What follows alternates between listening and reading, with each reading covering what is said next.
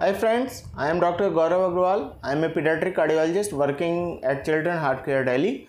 In previous video, we have discussed about the symptoms and types of aorto-pulmonary window, or in short form AP window in pediatric age group.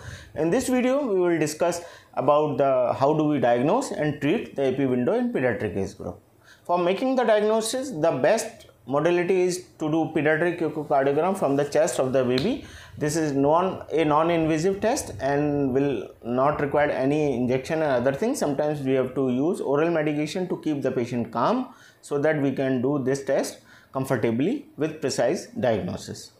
By doing echocardiography, almost 95 to 100% of the AP window can be diagnosed, but sometimes we have to do either CT scan of the heart or we have to conduct the cardiac catheterization in the cath lab.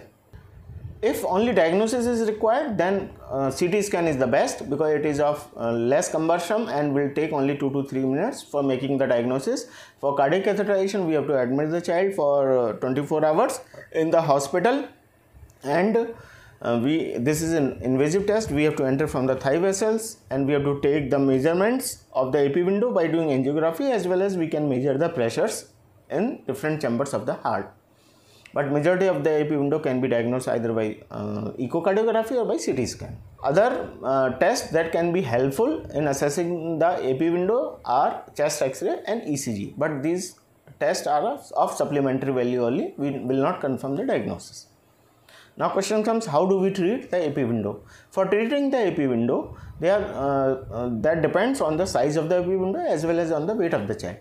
If the size of the AP window is very large, then we have to close this hole only by open heart surgery in operation theatre, ideally by 3 to 6 months of age or as early as possible depending on the symptomatology of the child. In case of a small PDA, then we have to close this small type of PDA by transcatheter technique. Majority of the small PDA can be closed by transcatheter technique by putting a device across this AP window, and it should be closed by 1 year of age. In moderate size of AP window, then we have to close this AP window by 6 months to 9 months of age. Few of the AP windows, moderate size of AP windows can be closed by transcatheter technique, but other types we have to use the surgical technique. After closing the AP window, we have to follow this child at 1 month, 3 months, 6 months and 1 year. After that, we can either follow once in 2 years or we can discharge from follow-up. Roll of medications in AP window.